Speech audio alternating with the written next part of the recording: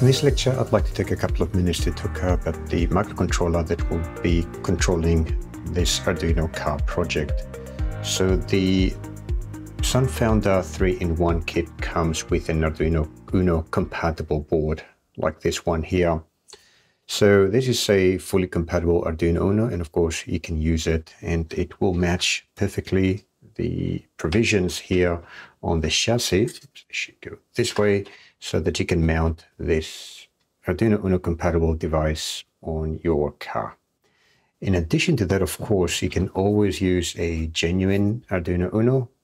The mounting holes are exactly the same, and this is actually the board that I will be using in this project and you'll be seeing later on in the videos that follow. So this is the board that I'll be using. Now, in the last lecture, I also mentioned that you can use an Arduino Mega. Even though the board is longer, the mounting holes that are important are these right here, which are compatible with the Arduino Uno board. And I've cleaned up the chassis a little bit from its components so you can see how it fits nicely on the board.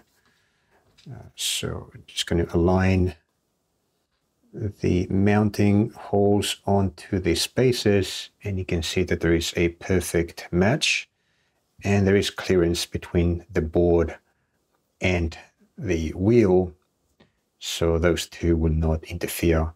So what I like about this option is that there are a lot more pins that will allow you to explore other options, other experiments with this same car configuration on the same chassis. In one of the experiments in particular, I found that we were kind of pushing the limits of the Arduino Uno in terms of its RAM memory capacity. And with an Arduino Mega, you can go a little bit further in that regard. So you can have more complex projects that depend on more complex sketches running on your Arduino.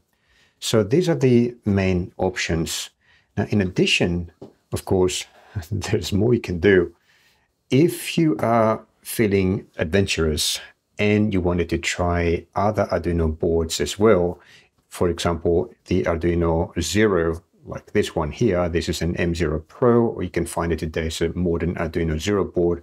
It has the same form factor as the Arduino Uno, so it will match with the provision for the mounting holes on the chassis, but this gives you more computational power, more capabilities compared to the Arduino Uno. So you can experiment with running a robot, an Arduino robot, on a more advanced board, such as the Arduino Zero. And speaking about modern boards, here's another example. This one here is the Arduino NKR Wi-Fi 1010. This is one of the most current modern boards in the Arduino lineup, and you could use one of these with your Arduino robot, with your Arduino car. The problem here is that the mounting holes are not going to match, and then you will have to improvise other ways to match the chassis with the board. For example, one thing that you could do would be to design an adapter on a CAD drawing program such as Tinkercad and then print that adapter on your 3D printer. This is not an adapter for this particular use, but it's just an example of a design that I made that allow me to build on the chassis in order to accommodate additional needs that the designer of the chassis did not anticipate. And you could do the same thing for a board like this. Now, one thing to remember if you are thinking of doing something like this for this course is that all the sketches that I have prepared to show you work on an Arduino Uno, and in particular on a Arduino device with the Atmega 328P processor or microcontroller on it. The sketches for the Arduino Uno R3 will also be fully compatible with a microcontroller such as the Atmega 2560 that you'll find on the larger Arduino Uno variant, the Arduino Mega. So you can be sure that any sketches that run on the Arduino Uno will also run perfectly well without any modifications on the Arduino Mega. But if you choose to go for something like this, like the Arduino Zero or the Arduino NKR, then you may need to make some modifications to some, at least, of the code in the sketches. For example, the code that works with the Wi-Fi adapter on the Arduino MKR is going to be different to the code that utilizes Wi-Fi breakout adapted capabilities that will be looking at the Arduino Uno option. So we do have an experiment later on where we use an ESP8266 microcontroller to provide us with Wi-Fi capabilities, and that code will not work with the MKR 1010. You'll have to modify that.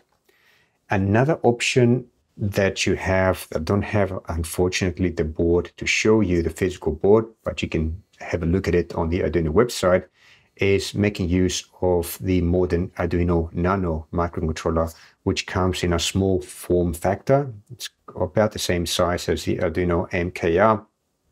But the advantage of that board is that it uses a microcontroller that is essentially the same as the one on the Arduino Uno. So you'll be able to use the Arduino Nano without having to modify any of the sketches. Still, though, you will have to figure out how to mount that smaller microcontroller on the chassis. You can, as I said, use an adapter, design one on Tinkercad. I think that's going to be a pretty good exercise for you. Or another thing that you can do is you can just drill holes as you see fit, as you need on the existing chassis. It's just thin plastic here. You can easily drill through it and add more mounting holes as needed for your project modifications going forward.